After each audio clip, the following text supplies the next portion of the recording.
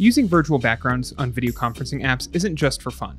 If you need to attend a virtual meeting in a less than professional workspace, you can opt to just blur out what's behind you, or switch out your background to something more professional or appropriate.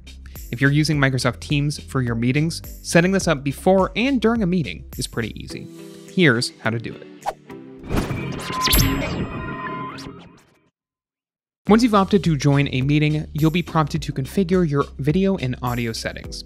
If you're on the desktop interface, enable your camera, then click on Background Filters. If you're using the mobile app, tap on Background Effects at the top of the camera window. From here, feel free to preview any of the provided backgrounds or filters, or upload your own by clicking or tapping on the plus icon. Once you've found a filter or background to stick with, just tap Done on the mobile app, or click the X icon in the top right on the desktop app. You'll see your chosen background or filter previewed as you set up your other settings before joining.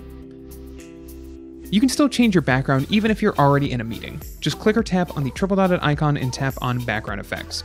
On the desktop interface, you can find this icon at the top of the screen, while it's at the bottom of the screen on the mobile app. Just click or tap on a background or effect to preview it. You can still opt to upload your own image by clicking or tapping on the Add icon and selecting an image to use. To clear your background, just tap or click on the icon.